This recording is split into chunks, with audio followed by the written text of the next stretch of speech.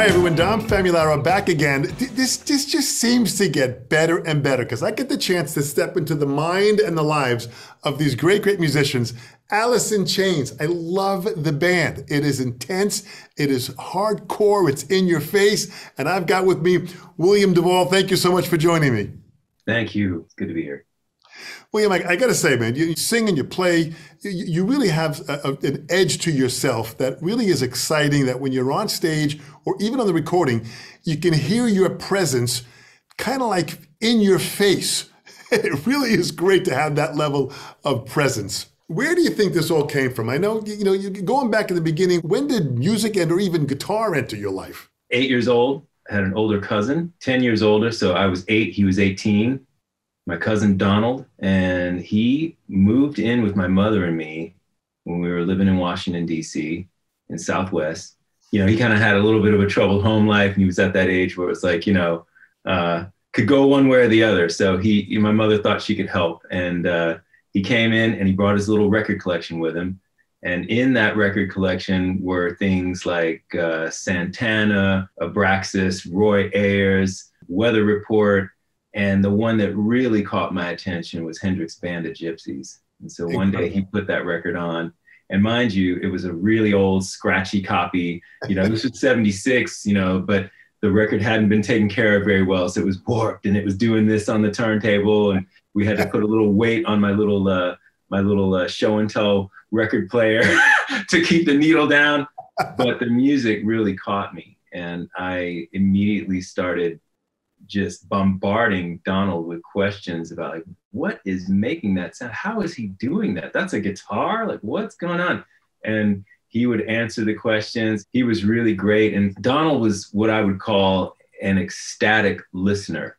Like, he really loved listening to music. So if Hendrix would play a certain phrase, it was super amazing. Donald would, did you hear that? Whoa, did you hear that? And he'd run the record back. And it didn't matter how many times he had heard it before. He would run it back the same way, and he would sing it out loud to me, and then he would run it back on the record. And it just taught me so much about the messages in the notes and in the phrases.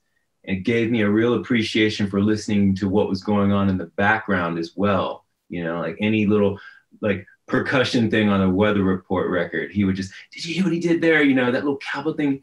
That was my life for about 2 years. And, I had already discovered an old battered acoustic guitar, sort of a nylon string acoustic in my grandmother's basement. And I'd already begun sort of plucking around on that a little bit. But when Donald moved in and I heard Hendrix and I heard all these other amazing records that he had, Funkadelic, it really was the spark that lit the fire. And I got serious. So in early 77, when I'd been playing for not quite a year, but I was starting to get proficient enough on the beat up nylon, Donald joined the Navy, and with his first paycheck from the Navy, he bought me my first electric guitar, which was a Fender Mustang, brand new 77 Fender Mustang. Oh. And he taught me how to wire it through the stereo so I could play along with the records because I didn't have an amp yet.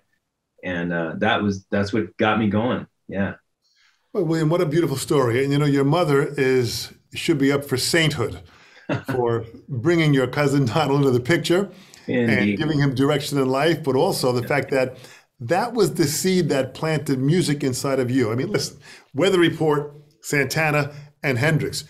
It doesn't get any better than that. At a young age, to be that influenced by that higher quality of music, that every single note that they play is inspirational. So Here you are gathering this music. It's in your head now. You're living with this. When did you start playing with other musicians? That would have been around 13 or 14. So for the first, 5-6 years that I played, it was, bedroom jamming along with records. I started record collecting hardcore, from that period where Donald was living with us up to today. And so, I started collecting records, playing along with those records. And then right around 13, 14, was when I first started, occasionally inviting other kids to the house, and we would try to play a little something, or I'd go over to somebody else's house and we'd try to play a little something. But it really got serious for me when punk rock came into the picture. Yeah. you know, and that was, again, that was around 13 or 14.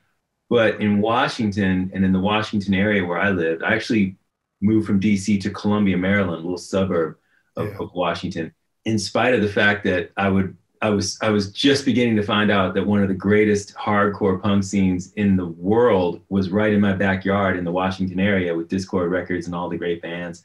I wasn't able to get other kids to, you know, form such a band with me, you know. And then I got the news that we were moving to Atlanta. So my stepfather got a promotion in his job. And so it's like, well, we're gone. And this was, you know, 14 years old, you have friends, you're just starting the, you know, you're coming out of middle school into high school. It's a crucial age. And I'm just starting to want to go out and play with other kids. And it's like, we're pulling up stakes, we got to go. And when we landed in Atlanta in summer of '82, there wasn't much going on in terms of punk influenced music, and there was nothing going on in terms of hardcore. So I had to kind of become, you know, I had to break out the machete and start hacking through the wilderness to start making stuff happen.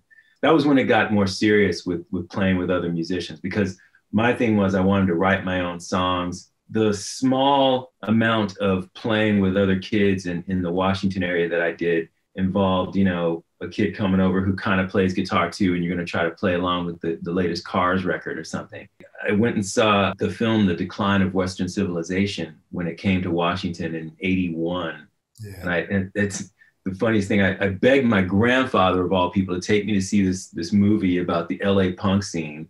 And we go to this theater in DuPont Circle. We're sitting there and watching all this chaos go on the screen, you know, people slam dancing and stuff. I mean, in '81, most people didn't even know what that was, slam dancing. They thought, and the music was really despised by, you know, figures of authority. So, I mean, they thought, you know, the children have lost their minds. And there's my grandfather and 13-year-old me sitting there watching this insane film. But, and when we came out, all he could say was like, well, I done seen everything now, Hoss. But the thing was, Black Flag was in that movie. And they're one of the first bands that appears in the film playing. And Greg Ginn became a huge inspiration, kind of an epiphany in the same way Hendrix was, is what he was doing. I mean, it sounds chaotic and everything, but there actually was a method to the madness. And by that time, I had started, like I said, I was collecting records. So I had all kinds of records in my collection.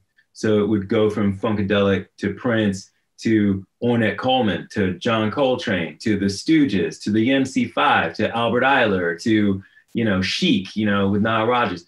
And of course, my mainstay, Hendrix, you know, and the classics from when I was little, like Stevie Wonder and Earth, Wind and Fire and so on. So I had a huge appetite and a huge collection forming.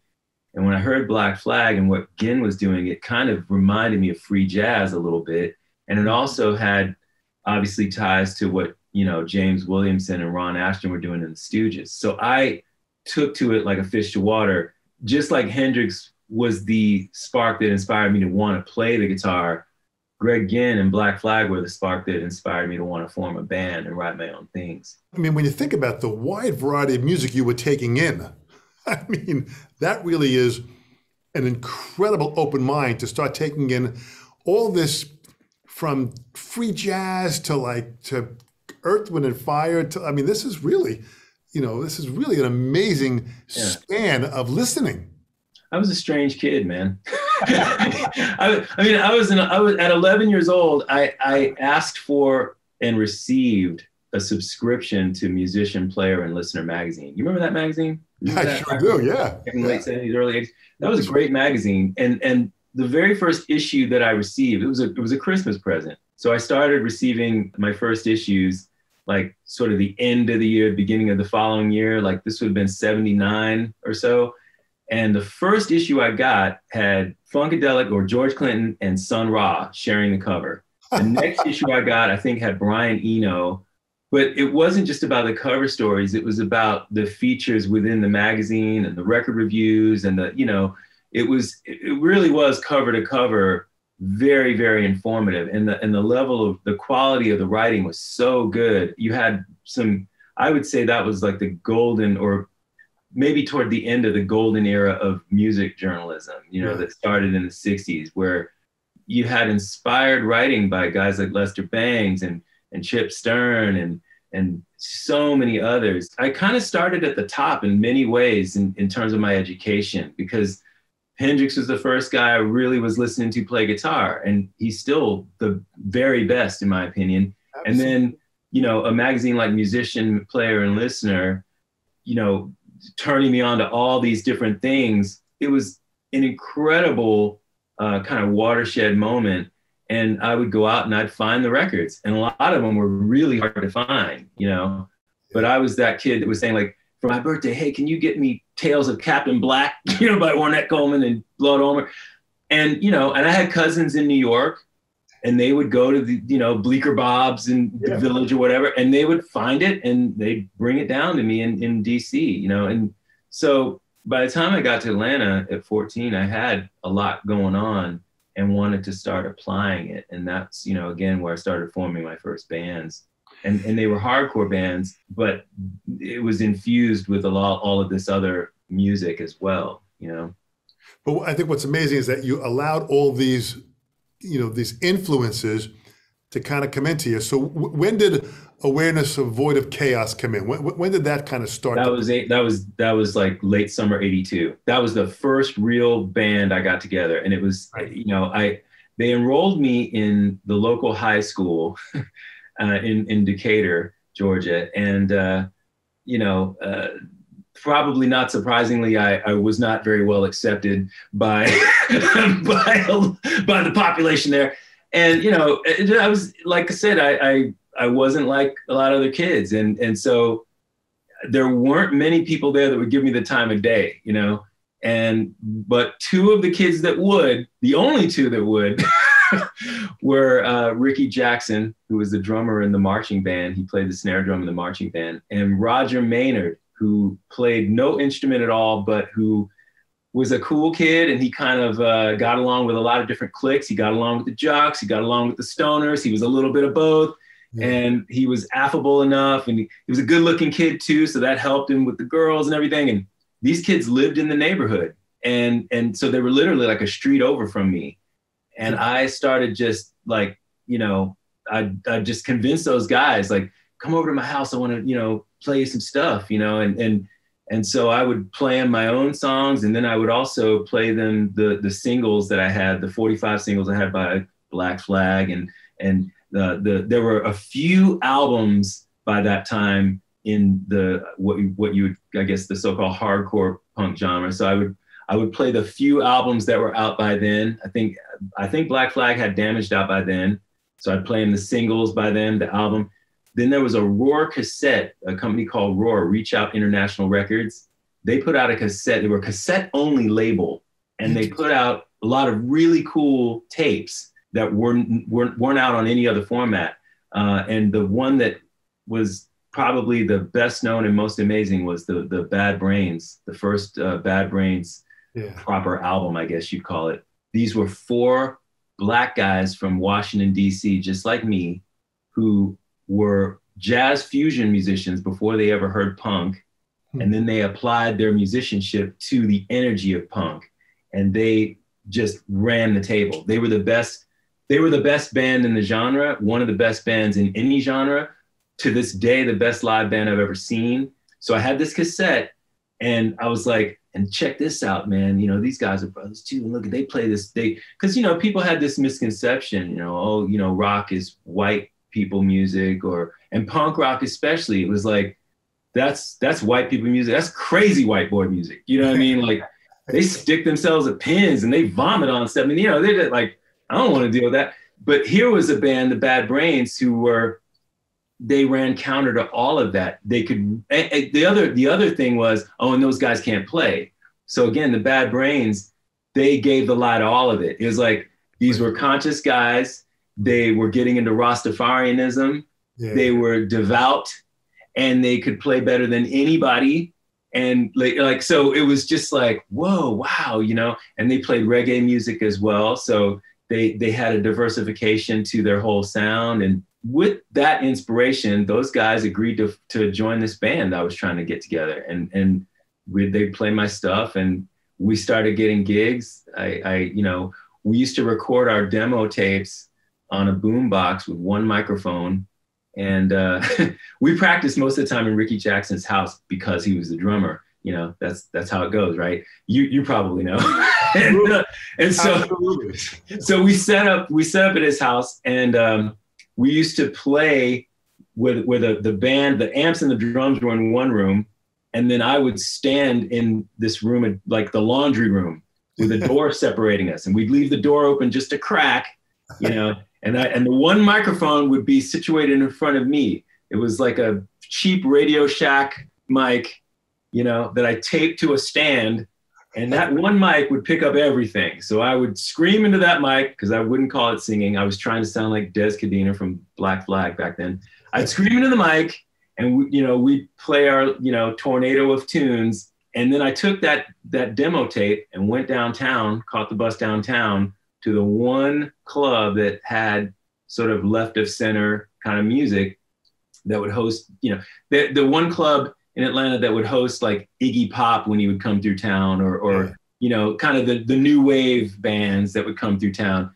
And that club was 688. And I went to the manager of 688, Steve May, and God love him, he gave us a shot. And that was the beginning of gigging. That really is amazing when you think about just the sheer perseverance that you had to organize this all, and just I guess we got to talk about fate. The fate from your mom to your cousin to the move to Atlanta to meeting these musicians. There really was this, synchronicity of you finding people that were like-minded people. Yeah. That were making things happen. Yeah, that was really lucky. And I tell you, when AVOC, when Awareness Void of Chaos started gigging in Atlanta, it opened the floodgates of what you just described, the like-minded people. Because that was the difficult thing about Atlanta. The scene was just starting. We were starting it. The hardcore scene is distinguished by the youth. Right. I mean, punk rock up until that point was still young adult music for the most part. There were some teenagers involved for sure, but it was still mostly young adult music, and it was governed by the major label system to a large extent. The Sex Pistols got signed to EMI and then Virgin. The Ramones were on Sire Records. When hardcore came along, it was youth driven. Like, we're talking 15 and 16-year-olds like me were starting their own fanzines, and they were putting out their own records. They were starting labels. They were booking their own tours. When AVOC started gigging in downtown Atlanta, that's when I started meeting other kids my age. They didn't really know what they were into yet, but they liked the energy of the music. And together with those kids, we really started the hardcore scene in Atlanta. And AVOC broke up the following summer in '83. But by then, I'd met some of these other kids, and I started recruiting out of that pool of that small but dedicated pool of kids. And that's where I formed Neon Christ, because I started meeting those kids. There was a club that started, again, talk about fate, destiny, whatever. The Metroplex was a club that was also downtown, started, and that club was all ages. 688 was not all ages. Yeah. So if my band AVOC was not on the bill of a particular concert, I couldn't go unless my mother took me, which she did, to her credit, sometimes. But for the most part, I wasn't allowed to even be on the premises at 688. We started hearing rumors about this other club that's starting like a block or two over on Lucky Street called the Metroplex, and immediately made a beeline over there. And that's where the scene really took fire, because we had a place to go. So with Neon Christ, you put this together now, you're starting to perform, you're getting a name for yourself. It seems like the music now is starting to get a little bit more formulated. Yeah, for sure. Yeah, because I found people who were willing to play every day. Right. That was the key. A good band, they have to practice as much as possible. And for me, that meant all the time. That meant certainly every day, hours a day. And then you have to gig. We were able to do both. It sort of becomes there's a bit of a snowball effect, because I was writing all the time, and I had an outlet for these new songs as they came to me. I had a band to play them, and we were grinding them out all the time. And so that feeds new inspiration. And then when we started playing gigs, now the audience joins the party. It's like now you're getting inspiration through the immediate feedback of these shows. And these shows were taking place in, storefront spaces. The Metroplex really it was a community center before it was, these clubs were not like nightclubs the way most people think of them. These were makeshift spaces. They were intimate affairs. I mean, and you start developing this very small audience for a brand new music that's on the cutting edge of everything that's happening, right. That would go on to influence the entire culture, the world culture. I mean, again, in 1980, 81, no one knew what slam dancing was. Now you can't go to a mainstream big time rock show that's a high energy band playing without moshing. The term moshing, the Bad Brains really, I think, came up with that term. Like I credit them with that.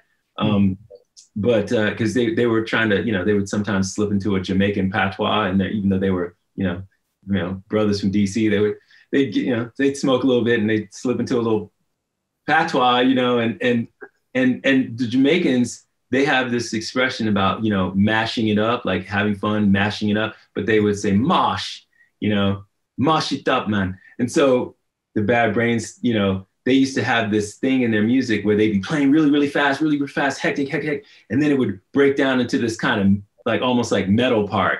And it would, and once it did that, man, the audience would go, I mean, if they were going berserk before, now it was like putting lighter fluid on it. And it started, you would normally call that part a breakdown part, but just the lexicon developed to where it became the mosh part of the song. And so the dance was given the name moshing. And so anyway, I say that all to say this was newly emerging culture.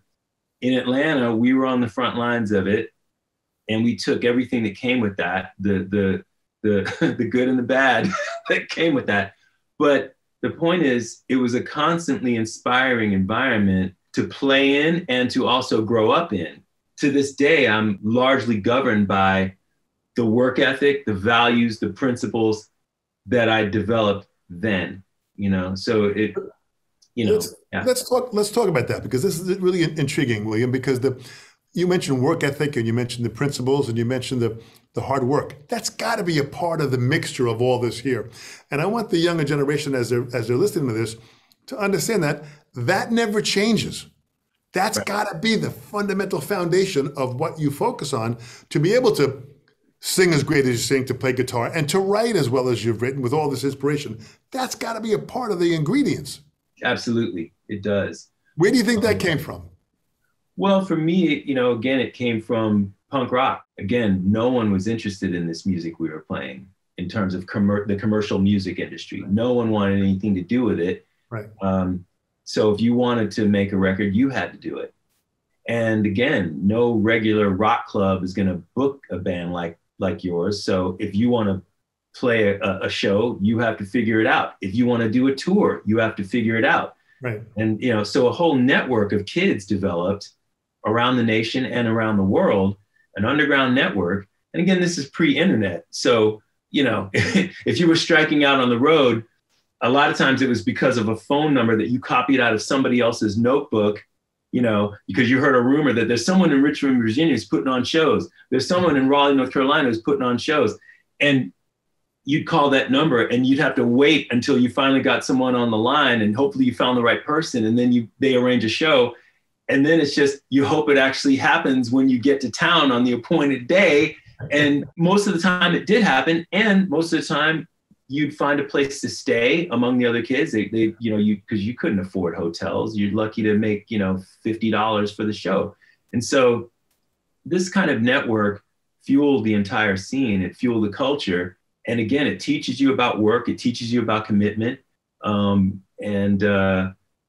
stays with you. And I also would say that the SST guys, the Black Flag guys, they they were really inspirational in that regard too, because they were older. These were guys, you know, Greg Ginn, you know, he had a business degree before he ever even picked up a guitar. Smart guy, yeah, smart guy. Yeah, and so, you know, so he took that acumen and started SST Records.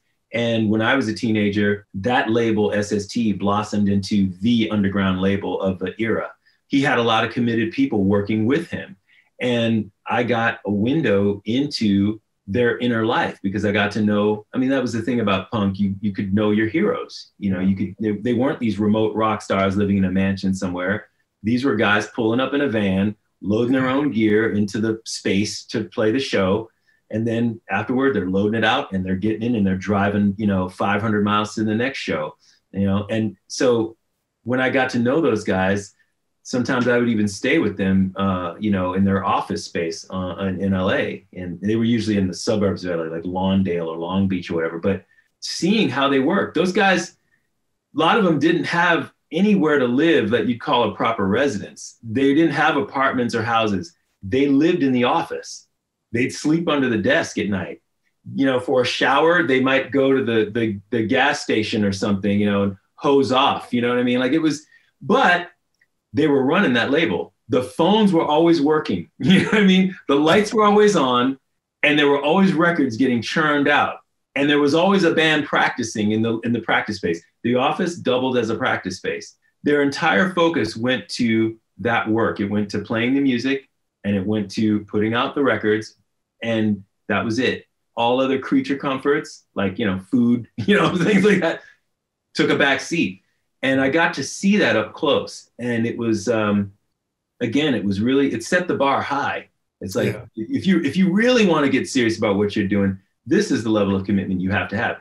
And again, it mirrors what I saw when I started to getting to know a lot of my favorite jazz musicians, particularly the ones in the more out jazz kind of thing, you know. They had a similar drive and a similar work ethic with little in terms of what you would typically call rewards. You know, their reward was in the work itself. Absolutely. These guys weren't making any money. A lot of them were lucky to have any place to live at all. And they were lucky to get gigs when they could, you know. Well, I mean, I'm not talking about the Miles Davises of the world, like where you're like a superstar in the genre. I'm talking about guys like Henry Threadgill, Dewey Redman, guys like Sonny Murray. These guys lived very close to the ground, and it was all about the work. But, you know, I think a lot of the early jazz players, which is where a lot of this collaborative passion started, even going back to Art Blakey and these people, the jazz messengers, these guys really struggled because the cause was the music. Yeah. It wasn't fame. See, that's where we're a little bit confused now with the internet now and all the social media stuff. Fame and being well known seems to be taking a priority as opposed to what you were doing, which was always the quality of the music and getting out there and just building up a clientele of listeners that would support what you were doing. That was brilliant. Yeah. The work is its own reward, whether you're talking about the music itself, playing the music, writing the music, or whether you're talking about putting out the records and building and feeding your own little grassroots infrastructure. That becomes part of the art as well.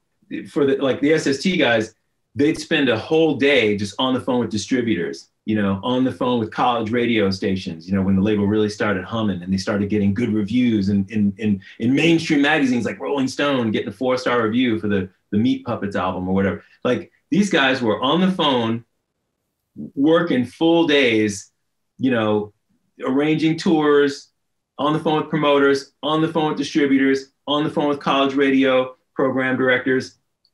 And then they go and pull a 4-hour practice, you know, but it's all one thing to them, you know, it's like you're making it happen or you're not. That's it. And there's no excuses. You're doing it or you're not doing it. It's almost kind of a zealotry or like a militaristic kind of thing. That's what I saw. That's what I learned. I saw the results of it and I couldn't deny it. The whole space cadet with a guitar thing had to go. It was like, that ain't going to make it anymore. You know, for some people who get extremely lucky, win the lottery, you know, maybe they can make that work, at least for a while. Yeah. But if you really want to do it for real, and you don't want to be dependent on as much on just, you know, the fates or, you know, some some money bags person or company to discover you, you know, and then probably rip you off blind, you know. But like, if you don't want to, you know, be at the will of the wind, so to speak, if you want to kind of create your own, like carve your own path and be more in control of it, this is the tack you have to take. There really is no other way. Well, that's really fantastic advice. I mean, it really, really is. And you really have this way of, you know, you really are focused at what you wanted, and you're probably even more focused now of what you're doing. So yeah. that probably comes with a skill that you've learned in time, how to fine tune that focus. Absolutely. Yes, absolutely true. It's something that you can carry with you all through life. Right. That's the beauty of it. You know, certain things age better than others. You know what I mean? Like the whole space cadet with a guitar, like, you know, young and glamorous, like, you know, just, I don't even know what day it is, you know, that kind of thing.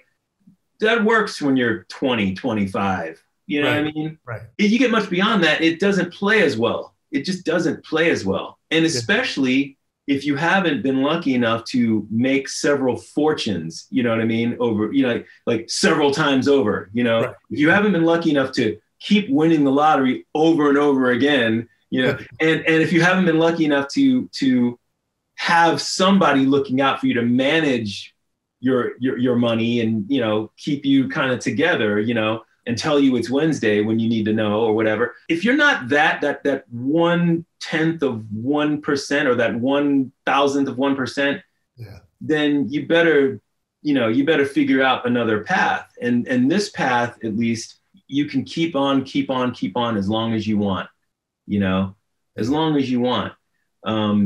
Because because then you're a self-starter. You're a self-starter.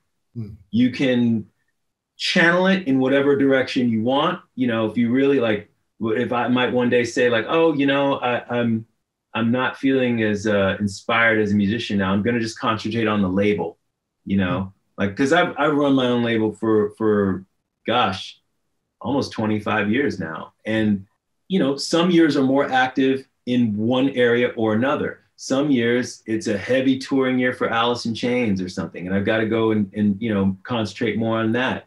But again, the discipline follows me into every dressing room, in every town, it follows me into every hotel and every stage and every time zone of every country that we play. So the discipline doesn't change. I have my routine every day for Alice in Chains shows. And then days like today, where it's more of a, I'm trying to get out a new, my second solo album out by June. So the focus lately has been all hands on deck with that, the infrastructural apparatus of that record coming out in June. And also the European tour, the UK European solo tour that has been postponed 4 times now since 2020. Now it looks like it's a go finally in April and May. So it's all hands on deck, getting both of those things up and running. Same discipline. It's like I happen to be kind of in my sort of office right now. Yeah. So right here at arm's length is the desk. I'm sitting in the same chair that I sit in, whether I'm writing a new song or whether I am emailing with record pressing plants and, you know, and distributors and, you know, and promoter and the tour manager and you know what I mean? Like, absolutely. Same chair, same room, same desk, same guitar sitting by my side with a couple of acoustics right here out of view, and same discipline, you know? Boy, this is such an important point that I want the message to be heard loud and clearly. Self-discipline means basically self-control.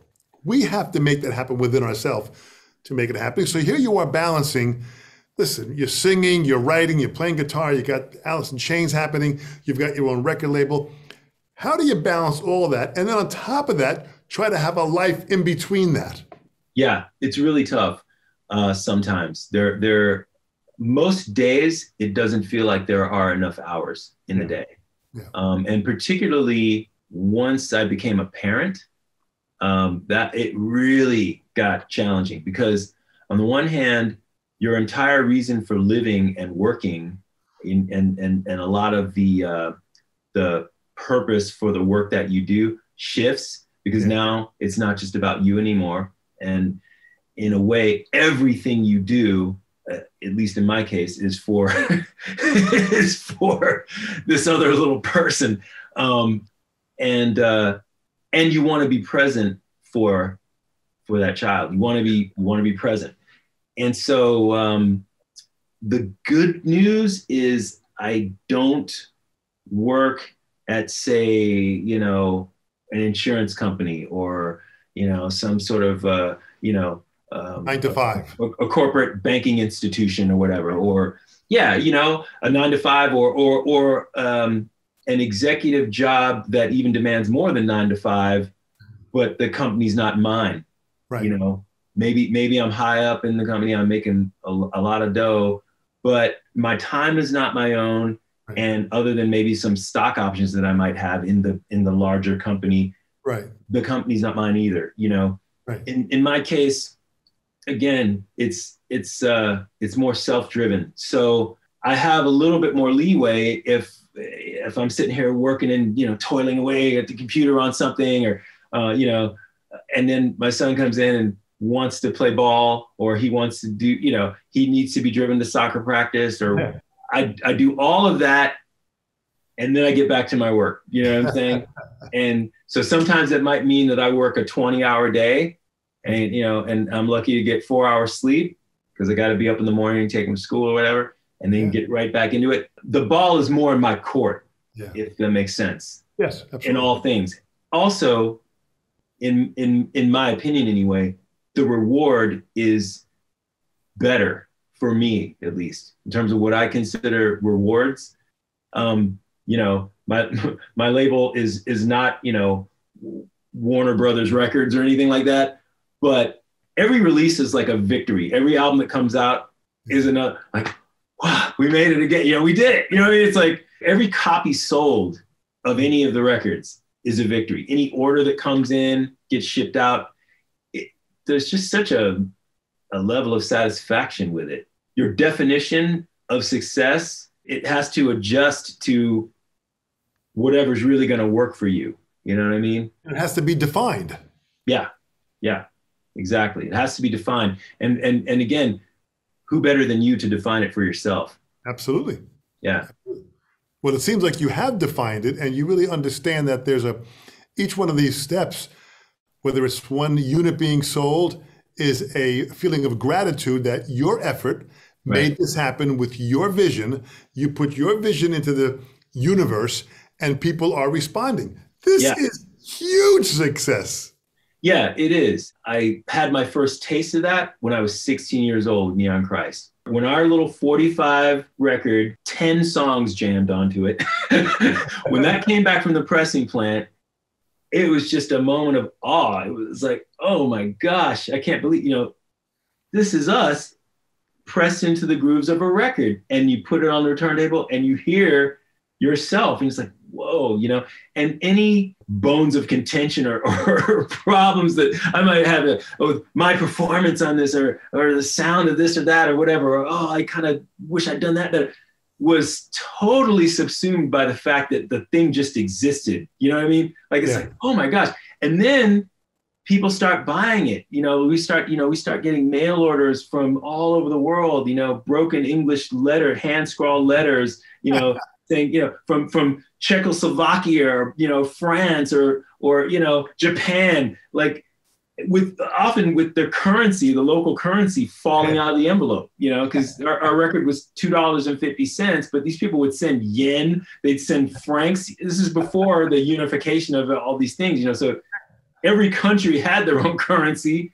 And again, we're talking about handwritten letters. We're not talking about emails or anything involving computer or anything. That was deeply satisfying as a teenager to have that happen. And same with, you'd show up to a town where you didn't know anybody, and you'd play for a little handful of kids. It might be 30, it might be 50, it might be 100, but wow, like, this is incredible. I had to develop alternative definitions for success. Success was not just, I'm sprawled out on my round bed in my mansion. You know what I mean? Right. Success could mean so many different things. And again, I was lucky to have found a little niche for myself where I could learn that. I could learn it hands-on and take that into later life, because again, for most of my life, the mainstream music industry was not interested in the music I was playing at the time. Mm-hmm. I might have been 5 years ahead of the curve, 10 years ahead of the curve, in some cases, depending on what band, what era, what time period we're talking about. But that's been the story of my life. So I learned early on that if you don't document it yourself, right, you are more than likely going to be waiting for the rest of your life. You're going to be waiting forever. The moment will pass, it will go undocumented, and it will be as though it never happened. And so learning that early, and then having that lesson repeated for me all through my life has been very useful. It hasn't always been easy. And at times it's been excruciatingly difficult. Yeah. And especially when I was a younger guy, and you want the glories that come along with certain material success. Also, I was watching people that I knew personally go on to such success. When the Black Crowes first hit, we're about the same age, and so those guys, I remember them when they were sneaking downtown from their suburb, their parents' house north of Atlanta, to try to sneak into Neon Christ shows. And I remember when they formed Mr. Crow's Garden, and they sounded like kind of an REM knockoff band. Yeah. And then I remembered when they disappeared for a little while. No one knew where they went, or maybe I'm sure their friends knew where they went. But then suddenly they reemerged with a new name, the Black Crowes, and a record out on Rick Rubin's label. Yeah. And the next thing you know, they're everywhere. And, I saw that and it was like, wow, look at those guys, and this was just one of many examples where people that I knew either personally or peripherally were going on and doing these things and making it happen. And this was back when, if you got on MTV, man, you were, that was your ticket, you know what I mean? That was your express train to the promised land. And, seeing that, and then it's like, okay, well, what I'm doing is not a part of that, and having to, again, just kind of constantly evaluate your perspective about what the work means to you, what you really, really want out of the work and out of life. Looking back now, I can't imagine a much better path. Yeah. For the whole way it's developed, the whole story, the whole trajectory. And especially now, I'm at an age I can appreciate everything, even the hardships through all the years. And I can also shed light on things from my past, work from my past. I can bring some attention to it that it wouldn't have had, that it never had then, and that it wouldn't have under any other circumstances. So that's really cool.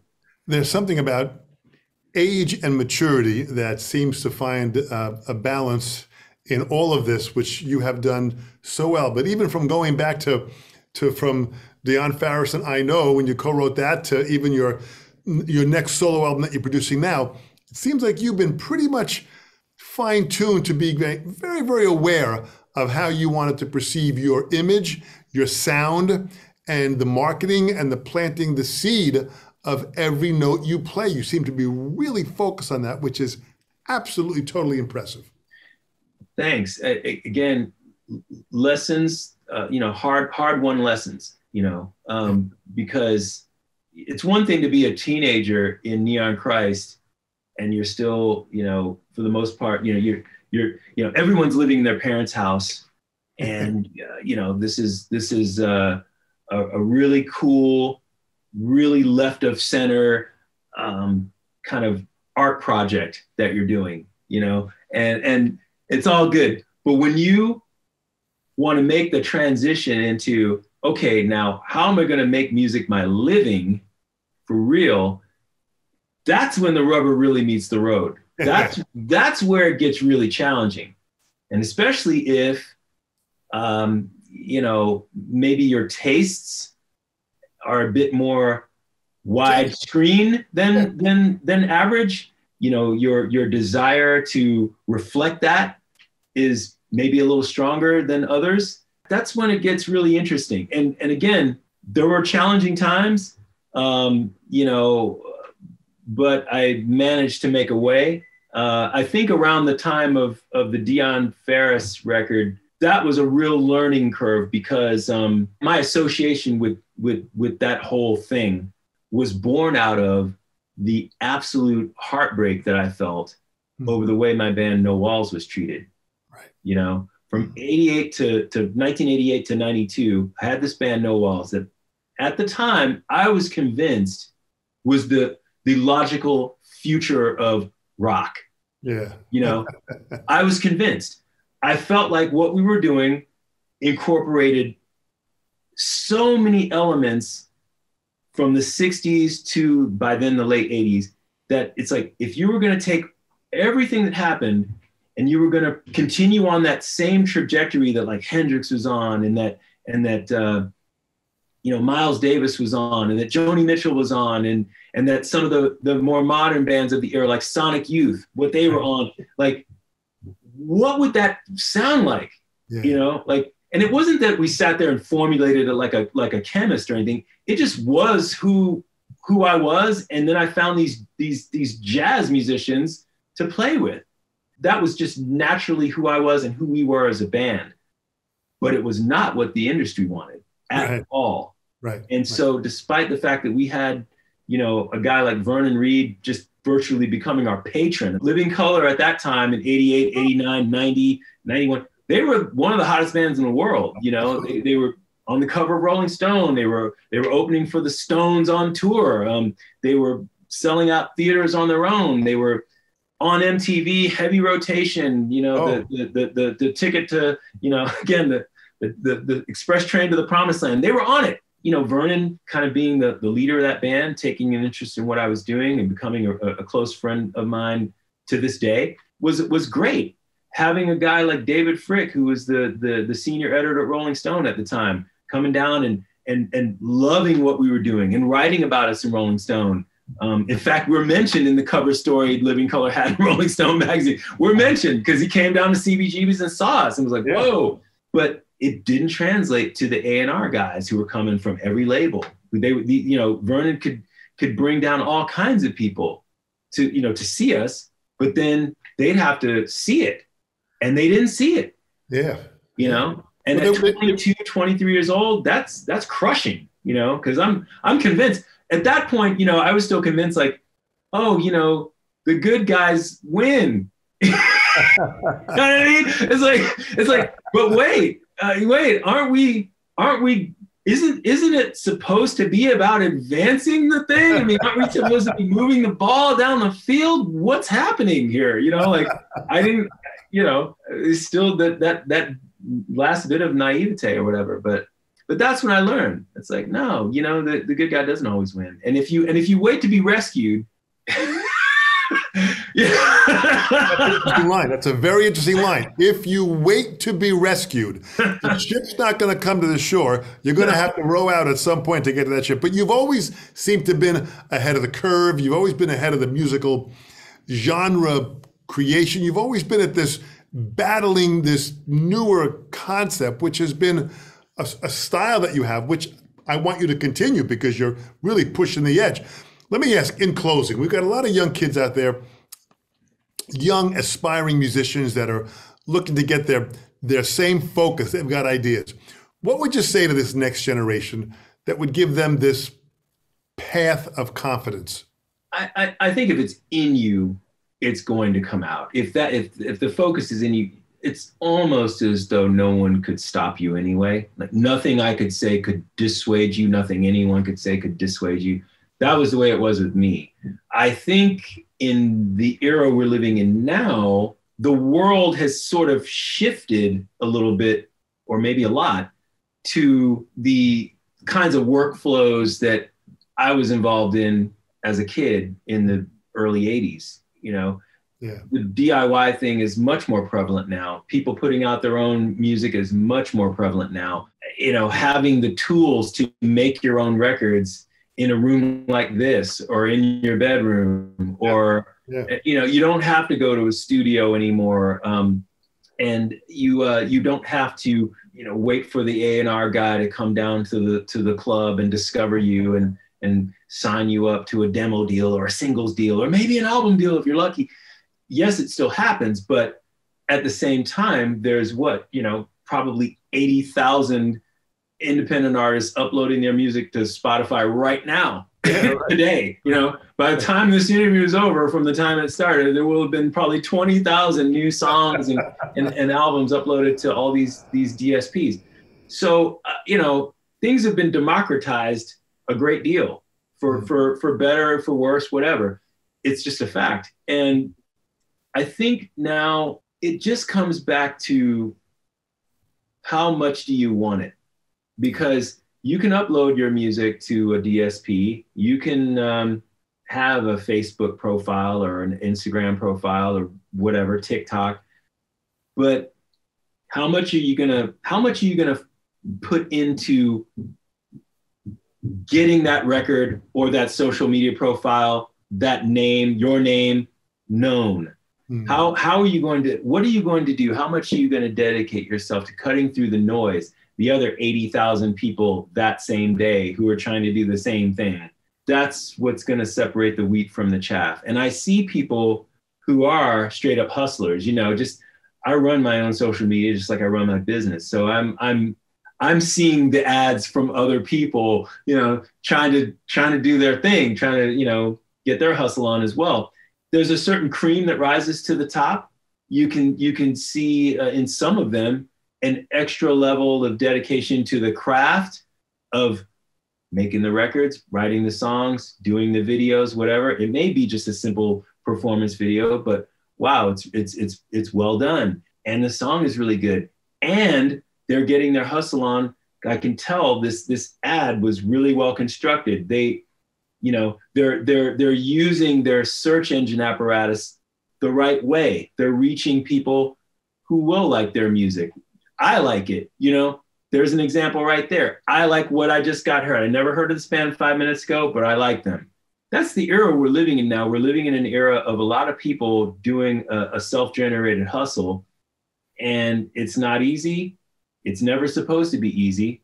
The people who have what I'm talking about in them, who have the innate qualities, if anything, my message to them would just be keep going, keep going. And remember the work is its own reward. Remember that it's not just about the likes you might get on your ad or your song or your post. It's about when you're writing that tune that you're now trying to advertise to the public. It's about creating the ad. The reward is just in the work of, like, could I shave another second off of this 30-second cut down video that I'm going to make into an ad? Like, can I shave another second off and it's just that much stronger? Just that, you know, can I maybe change that ad copy just a little bit so it's a little more pointed, a little more focused, a little more whatever, like whatever it needs to be? That's part of the art too. The old days, it seems like there were more people involved in the whole process. There was the ad guy, there's the promo guy, there's the radio guy, there's this guy, that guy, you know. Now there's a lot more people who have figured out of necessity that you have to be all those guys, you know. Yeah. Or maybe you and like a friend, one other person. You've got to put on a lot of hats, wear a lot of different hats. To those people, I would say, just keep remembering that the reward is the work itself. And one day you'll look back and you'll have 10 years of a body of work that you really like, and then it's going to turn into 20 years, and then it's going to, you know, and I would also want to dedicate the message to the folks out there who are playing music that isn't as dependent upon physical image and a certain age demographic. To those people out there who know already that the best stuff is ageless and timeless, but maybe you're not getting the attention that you would want right now, to those people, I say, just keep going. I'm not sure as much what to say to you know, some of the other folks out there who are, you know, maybe doing something that's a little more image driven, or a little more, you know, geared toward complying with the trends of now. You know, I was never that person. In the 80s, I wasn't that person. I'm not going to be that person now.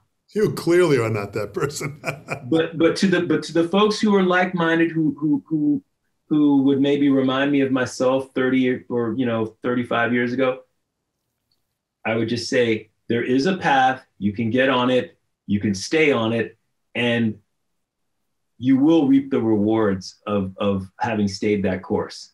You know, you will reap the rewards of having stayed that course. Boy, that is crystal clear, William. And I'll tell you something, you have definitely separated the wheat. You have then used that to, the ingredients to feed people and their soul with your music and your perseverance and your dedication and just your incredible focus on you being you all the time and producing honest music. You have done that and you continue to do it.